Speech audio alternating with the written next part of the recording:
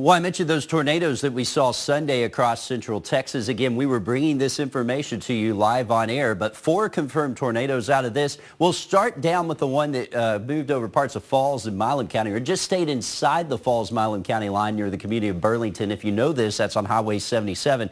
Touched down on the east side of Burlington, 80-mile-per-hour winds. We had video of this on air on Sunday on the ground for about a minute, distance a little less than a quarter mile, and width about 40 yards. Then in Limestone County on the north side of Lake Limestone near Personville, we also had an EF0 tornado. A little weaker with this one, 75-mile-per-hour winds. Part of the reason is because they really couldn't get into the open field to survey it, but they have video evidence of this touching down, so rated at EF0. And then in Freestone County, a couple tornadoes centered around the community of Dew. EF0 tornado on the southwest of Dew, 80-mile-per-hour winds with that one, and on the ground for a little over a mile in 2 minutes as well. And then on the east side of Dew, this one actually damaged a home, winds to 80 miles per hour and a distance of about a mile on that one as it was on the ground for 2 minutes. Again, that was with these 2 tornadic circulations, so we now have confirmed tornadoes with that one. The 3rd tornadic circulation, that produced a large tornado south of Madisonville. National Weather Service in Houston should survey that today.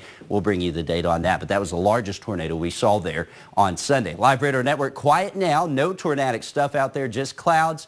A little bit of fog. It's another murky morning with visibilities dropping below 5 miles at times, so not going to be the thick fog that bothers you, but it will be something you have to monitor on that morning commute. 60s on the way, those dew points near the 60s as well. The difference today is we have a southeast wind, and that southeast wind will draw up that Gulf moisture today, pushing us back into the low to mid 80s and keeping things breezy. So a warmer and a muggier day on the way today. 86 in Waco, 82 in Hewitt today. Down in Bell County, we'll call for 83, Temple, Belton, and Harker Heights, and across the rest of central Texas.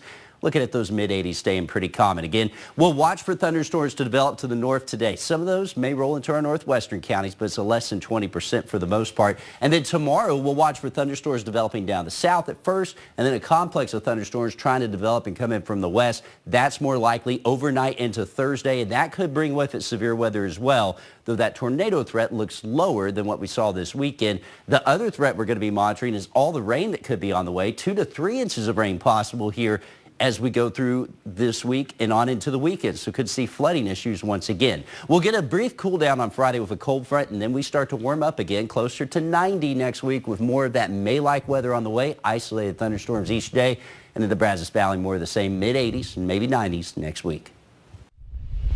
I'm Epiphany Lachey, your neighborhood reporter in Temple, with an update of a developing